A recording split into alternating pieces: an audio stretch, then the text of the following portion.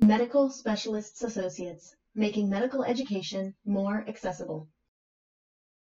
Hello, this is Nazir Habib, and today I'd like to discuss the management of respiratory failure in patients with coronavirus. And this is a very difficult position that we're often faced with in terms of deciding the next steps managing ARDS with COVID and exactly when to intubate, because the practice seems to be very variable. That is what I've noticed. And so I'd like to review some of the guidelines that are stated by major societies, as well as your own experience may guide you in this difficult situation. So first of all, let's review the respiratory failure symptoms that occur in patients with coronavirus. As you can see in this chart, that most patients do not develop respiratory failure or dyspnea until about day 7 or day 9 of their initial symptoms. And some of these patients, about 5%, will go on to become critically ill and end up in our ICU. Generally, the patients may progress slowly, but there are some patients that may progress very rapidly. And many patients have been noted by physicians to have dyspnea and rapid respiration, but do not appear in any other significant distress. And they may be quite hypoxemic, and we call this happy hypoxemia. And this has been noted by many folks. So generally what happens in patients with coronavirus is that the shortness of breath occurs in the second phase of the illness, generally in the second week. And there are two phases of this. There's the 2A phase and the 2B phase. And initially the patient may be short of breath, and they may show signs of infiltrates on their chest x-ray or in their CAT scan, and their procalcitonin may be normal. They later on in the hyperinflammation phase develop very severe pulmonary infiltrates with ARDS, shock, cardiac failure, at which time the inflammatory markers may be very elevated.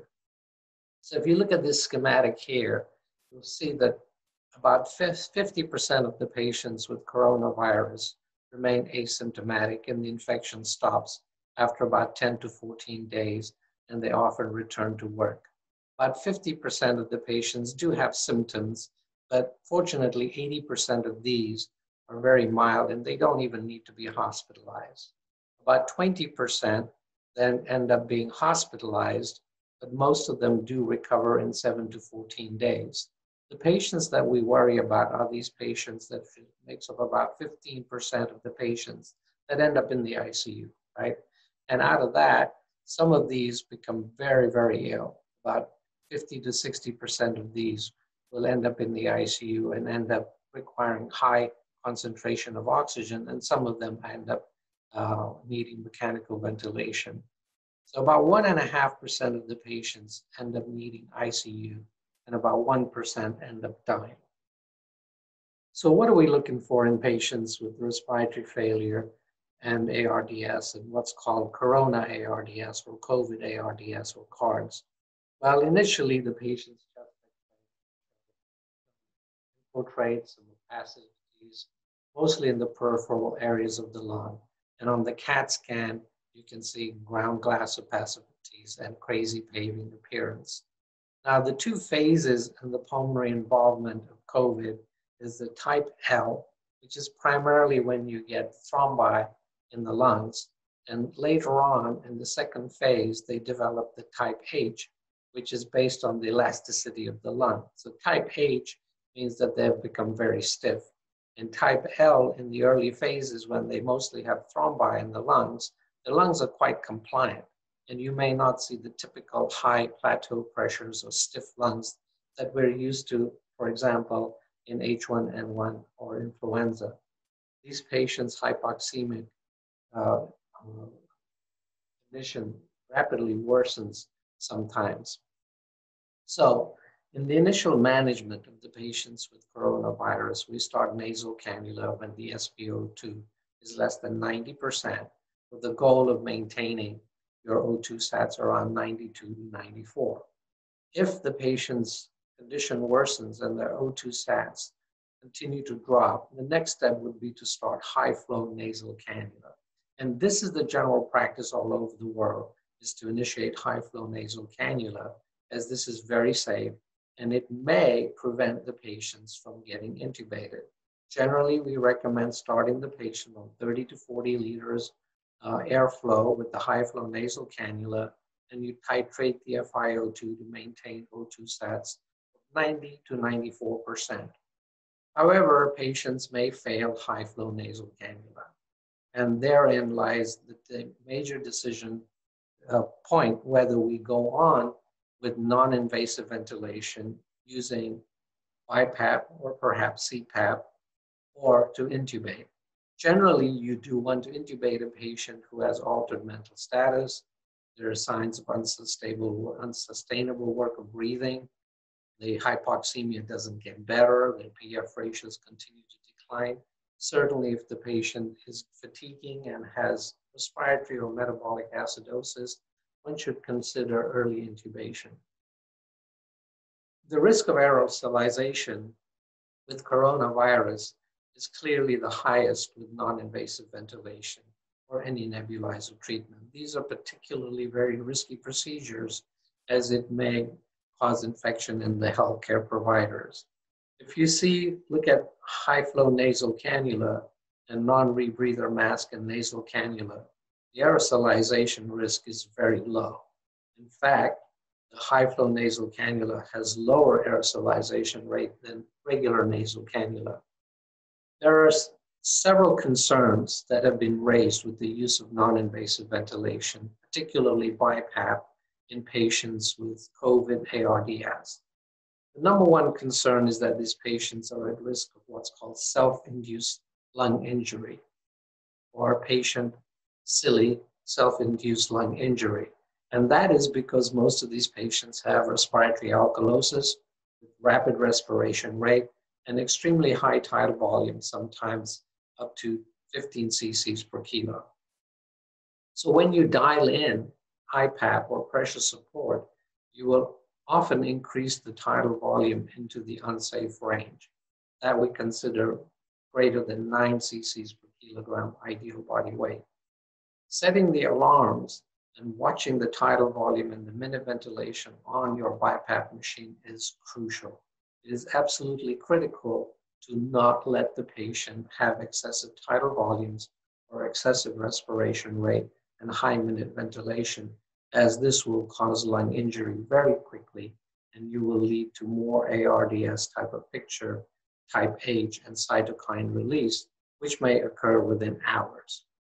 On the chest X-ray, sometimes you see signs of injury, including pneumomediastinum, subcu air in the neck, as well as pneumothorax. And that certainly tells you that you've gone way too far. So the risk of excessive tidal volumes is that the type L ARDS then rapidly becomes type H, which then leads to intubation and extremely stiff lungs. So the indication for BiPAP should be only used in very select patients, such as COPD exacerbation, hypercapnic respiratory failure, and sleep apnea. This is traditionally where we've used non-invasive ventilation with great success.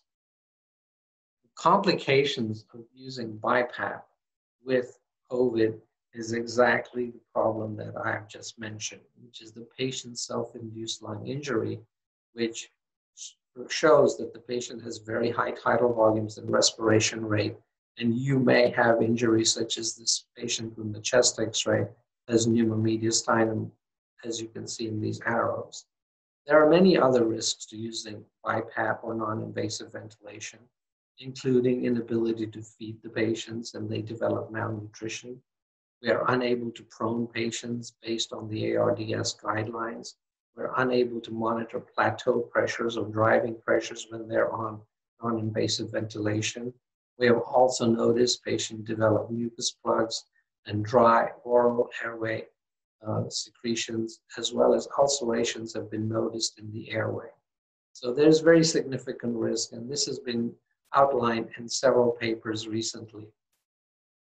So let's look at the guidelines as mentioned by societies and government agencies. This is the National Institute of Health guideline, which says that for adults with COVID-19 and hypoxemic respiratory failure. Despite conventional oxygen therapy, the panel recommends high-flow nasal cannula over non-invasive ventilation. In the absence of an indication for endotracheal intubation, the panel recommends closely monitored trial for non-invasive ventilation for adults with COVID and acute hypoxemic respiratory failure when high-flow nasal cannula is not available. So the National Institute of Health clearly frowns upon the use of non-invasive ventilation.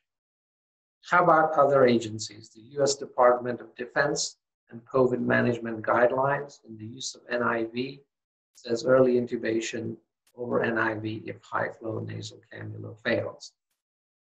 The surviving sepsis guideline from the Society of Critical Care Medicine, as well as the American College of Chest Physicians, suggest if high-flow nasal is unavailable or patient not tolerating it, then only use NIV, but generally intubation is recommended.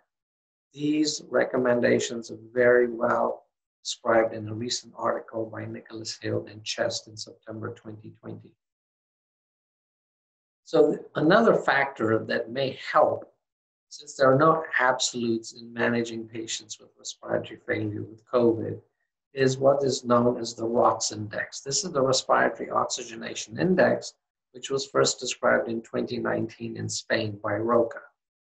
What they found is that the ROX score, which is calculated by the O2 sat divided by the FiO2, fractional inspiration of oxygen, times the respiration rate, accurately predicts if you should continue non-invasive management of a patient with ARDS versus intubating them.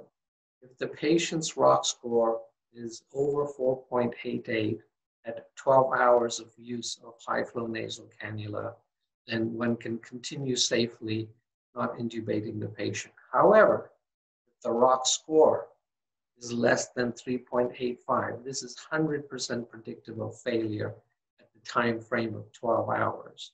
And this has been validated at Temple University in Philadelphia by Patel and patients that were published in April and May. They had over 800 patients with ARDS and COVID. The other most important issues in terms of deciding when to intubate the patient is to look at the blood gas and also check the chest x-ray and make sure that there are no signs of injury like pneumomediastinum or subcutaneous air.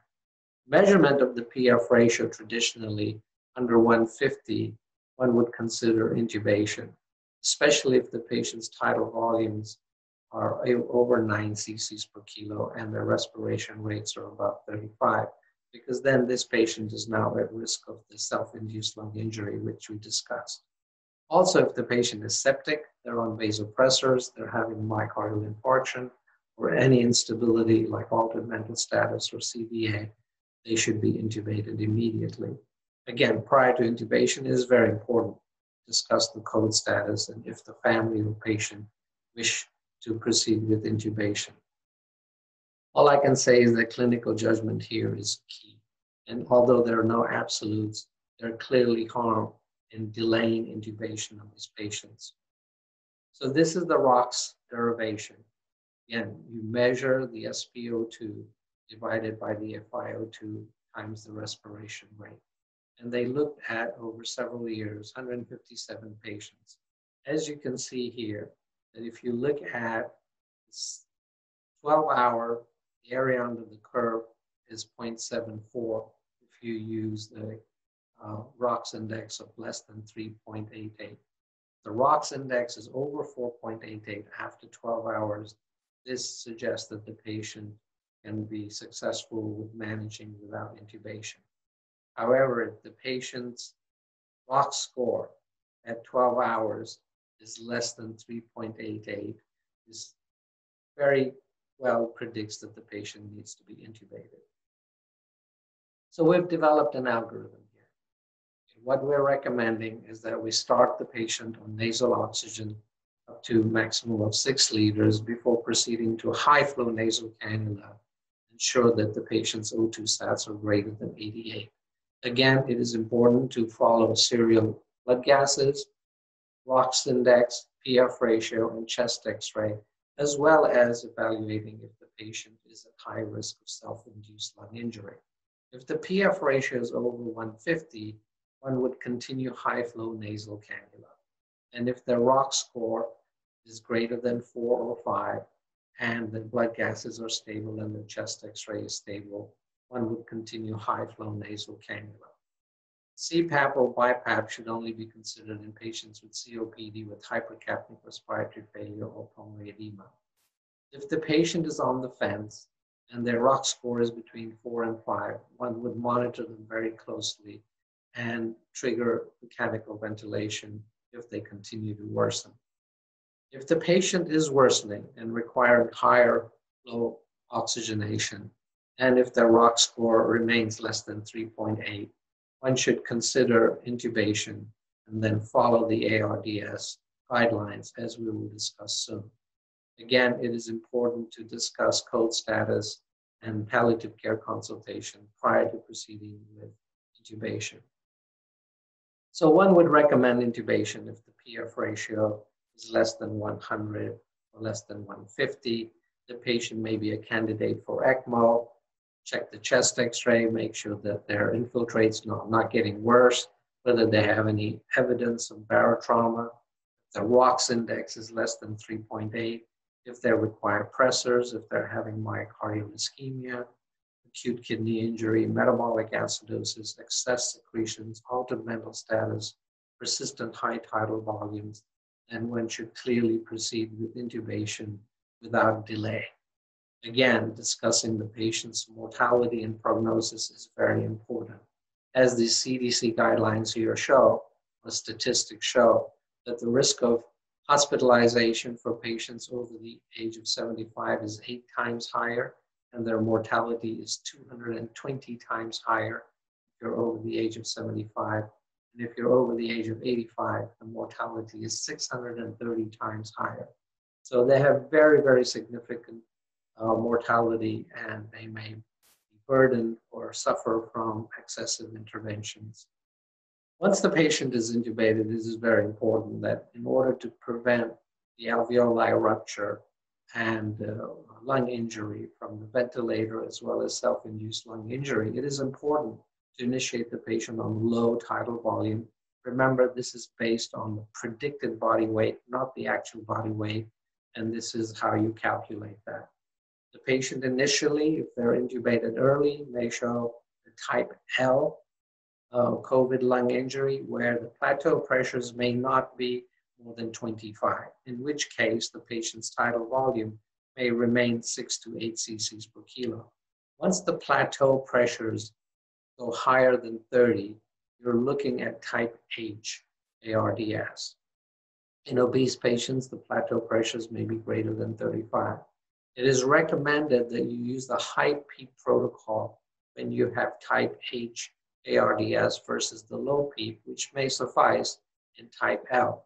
So again, very important to differentiate the two categories. You want to sedate the patient and use neuromuscular blockers as needed, preferably with bolus rather than infusion.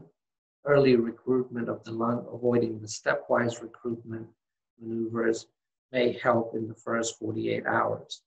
If the patient's PF ratio is less than 150, it is recommended that you prone the patient every 12 to 16 hours. And then if the patient continues to have severe hypoxemia after you have performed these maneuvers and the PF ratio is less than 80 in certain patients, they may be candidates for ECMO and you need a consultation. So generally, as you want to do here is you want to check the plateau pressure as shown here.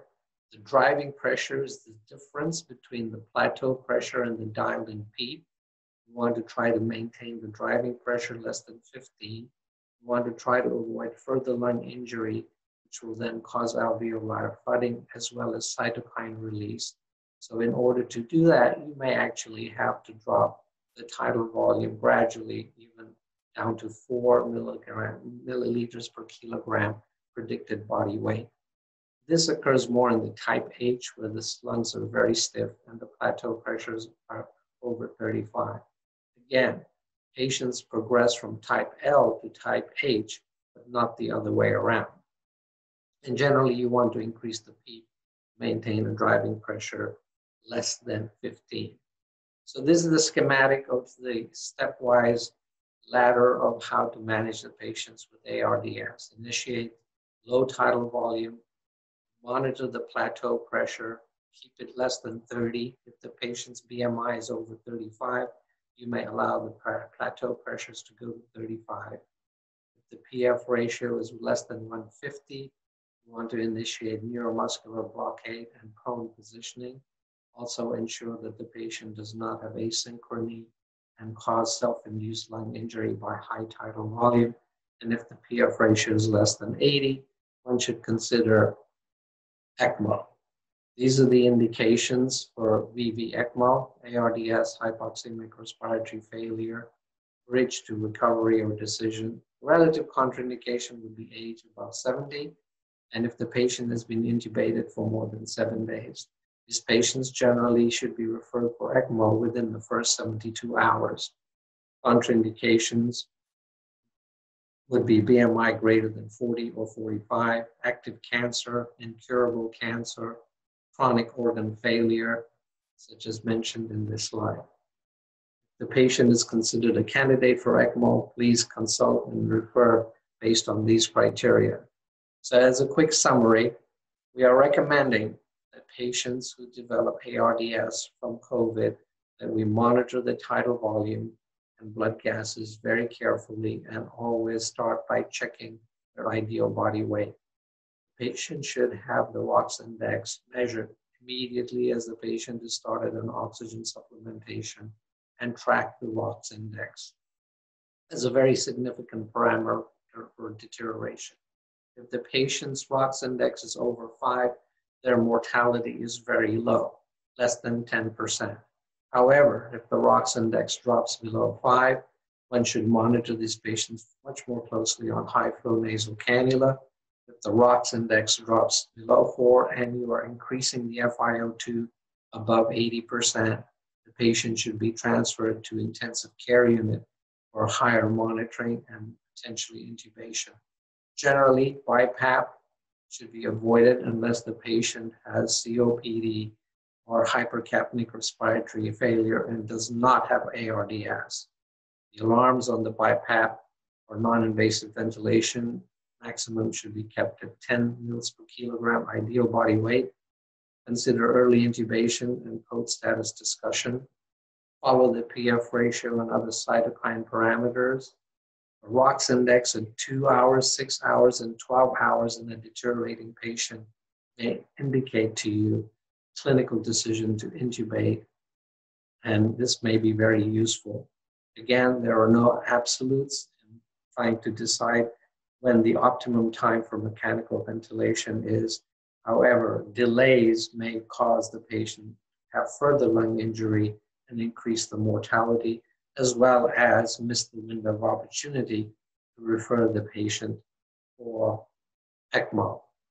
So at this point, I will end this presentation, and hopefully this was useful for your facility to at least consider some of these recommendations based on national and international guidelines.